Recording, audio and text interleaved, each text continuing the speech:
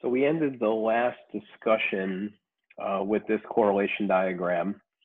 And I mentioned that what we want to do is use Tanabe-Sugano diagrams to describe and quantify the nature of electronic transitions in transition metal complexes. So let's take our correlation diagram and turn it into a Tanabe-Sugano diagram. And what we're going to do is we're going to basically take this line that's right here, and we're going to effectively turn it so that it becomes a straight line that runs right across the correlation diagram. So the way that, oops, sorry about that. So the way that that's going to look is shown here. So what you're really doing is the lowest energy state in these diagrams is always illustrating the free ion limit to the strongest extreme field limit. But basically it gives you a ground state now that has constant energy, so that you're always measuring anything above that with respect to the same ground state. And then that allows you to correlate the ligand field splitting with the energy of the transition. So what we're going to do is let's look at the D2 Tanabe-Sugano diagram just to finish this problem that we've already started to work on with vanadium 3+. So let's now figure out, like, why do we see two transitions in vanadium 3+, or the hexagonal complex of vanadium 3+, in its UV-Vis spectrum. So the way that this is done is we know that the absorptions occur at 17,800 wave numbers and 25,700 wave numbers. So what we're going to be able to do is we're going to use the D2 Tanabe-Sugano diagram to calculate what the actual ligand field splitting is going to be, as well as the Rocca parameter beta for this, or sorry, Rocca parameter B for this complex. And what you'll kind of notice is that the ground state here is shown as the triplet F free ion term going straight across the bottom to the triplet T1G ligand field term. And as you're sort of, kind of looking at this, you'll notice one other, sort of distinguishing feature. If you have similar looking ligand field term symbols, you actually want to specify which free ion term they're derived from. That's why you'll see here it's in parentheses triplet P, and in here it's parentheses triplet F. And then finally, there's the third excited state that we're expecting. And remember, the way that this works now is this no longer looks invariant to ligand field, this particular case, because we turn the diagram. So that's the thing I just wanted you to kind of keep in mind, is suddenly it doesn't look exactly like the correlation diagram when we did not have a constant ground state energy. Okay, but let's do this work. So how do you fit the diagram to the experiment, or how do you fit the experimental data to the diagram? So the ratio of the two absorption bands in the visible that you see are 25,700 wave numbers divided by 17,800 wave numbers. And that ratio tells you they're separated in energy by 1.44.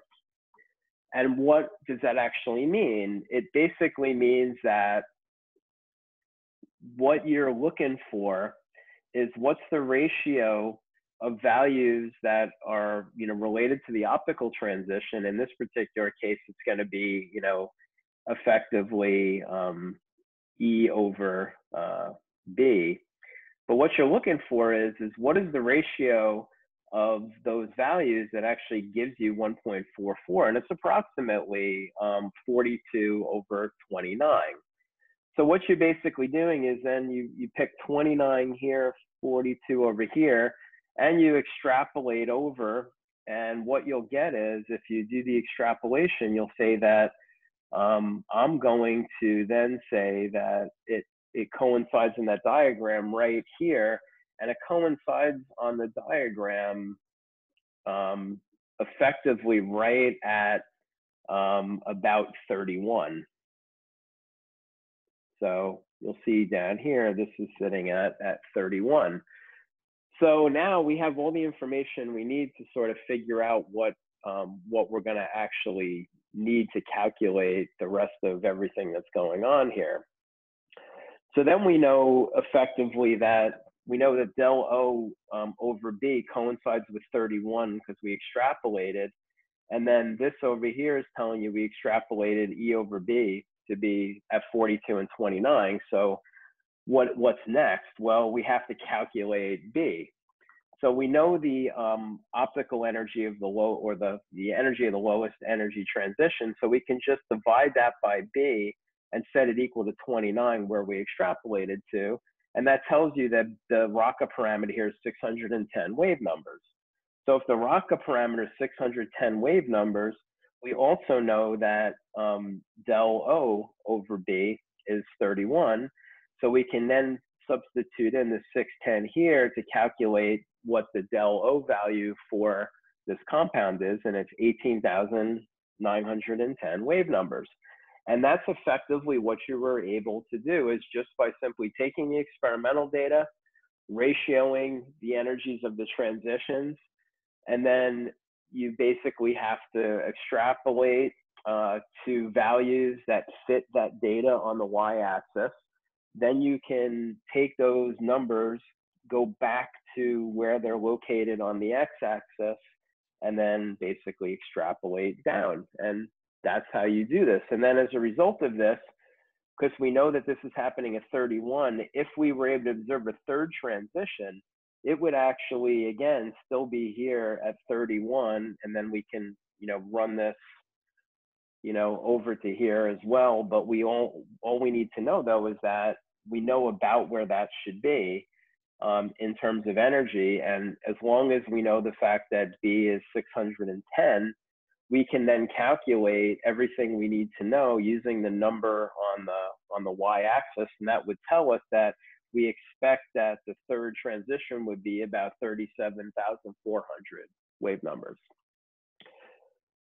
Okay, let's look at a different diagram. So if you now look at the D7 Tanabe-Sugano diagram, remember, this is the place where we can have high spin compounds and low spin compounds. So what you're seeing here is these are the low energy side of the del O series here on the x-axis. So this is going to be the high spin case, and then you see this line of demarcation that runs down the whole diagram. Once you get to larger values of del O, that then gives you the low spin complexes, and those are where del O is large in value. So this break is effectively the break point where you basically see spin crossover.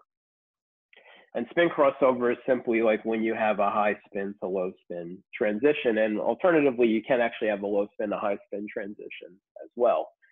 But that changes the spectroscopy that you observe in terms of the UV-Vis spectrum, as well as obviously the magnetic properties. So basically, at small values of del O over B, they look similar to what we just did. Is we have now, except differences, we have a quartet F ground state, which then breaks into a quartet T1G, a quartet T2G, and a quartet A2G. And then we can see there's another parameter here, or another relevant spin allowed transition. It's a quartet T1G, but then that's derived again from the excited state free ion term. So again, that's invariant with ligand field strength, although it doesn't look like it is here because remember the diagram is turned with respect to the electron correlation diagram. But basically, this is the high spin, low spin transition that you observe, and then what would happen here in this particular case if you have a D7 ion. So you can kind of see what will happen. You might expect 3 allowed transitions on the left side and then 3 allowed transitions on the right side. And the configurations are totally different in the ground state. Over here, it's a quartet because it should be, it's high spin. And then the low spin analog to that is a doublet EG. So you can see that you can't necessarily differentiate these because it looks like each of them are going to have 3 spin allowed transitions. They're just going to differ a lot in terms of energy. And 2 of the bands in the high spin, or sorry, in the low spin case are going to be very, very closely spaced together in energy. And that can give you indications of how to fit these diagrams. But let's go to the example I have. So if we do this a little differently, and I tell you that del O is known for cobalt hexamine, and it has a Rocca parameter of 920, you can actually ask how many electronic absorptions would you expect for this complex and at what energies? And this is really pretty straightforward, but again, remember cobalt-2 is going to be D7, so we're going to use this Tanabe-Sugano diagram. But this is a little easier because del O over B is actually going to be 11 in this particular case. So we sort of know already that that's the x-axis extrapolation point. So that's where all of the transition energies are going to emulate from. So right here is where 11 is. And then if you kind of imagine what should the energies of the transitions be, well, we can measure them, you know, like 1, 2, and 3. We know that we're at 11. We know the value of B. So because of that, we sort of know everything else that we need to know. I think I approximated it here as 10B just to make it easier. But ultimately, you sort of take a look at what's going to happen when you extrapolate all the way across for each case. And when you extrapolate off for each case, you can calculate again what the energies of all the transitions will be. And in this particular case, the lowest energy transition will be 9200 wave numbers. The next highest energy transition will be 16500, and then the next one will be 21200. And then just to be very consistent here, the first transition is going to be a quartet T. In this particular case, I think it's quartet.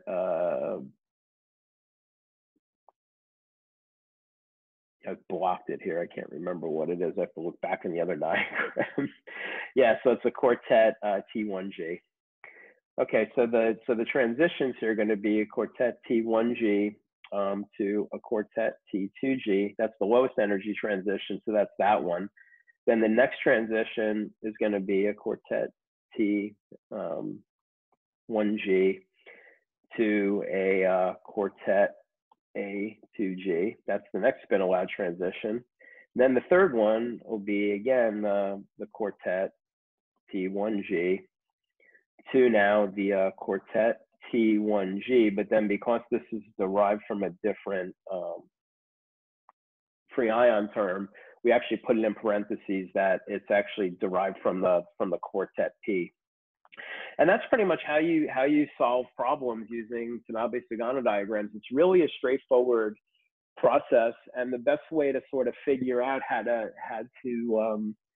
to match up everything is, and I'm not showing it here, is if you just have this on pieces of paper, just use rulers to measure everything, and you'll be able to get pretty accurate transition energies and pretty accurate ligand field splitting energies from doing this. Thank you, and the final presentation of the semester will be the next presentation I plan to give, and that will just sort of summarize the remaining aspects of critical aspects of electronic spectroscopy applied to transition metal compounds.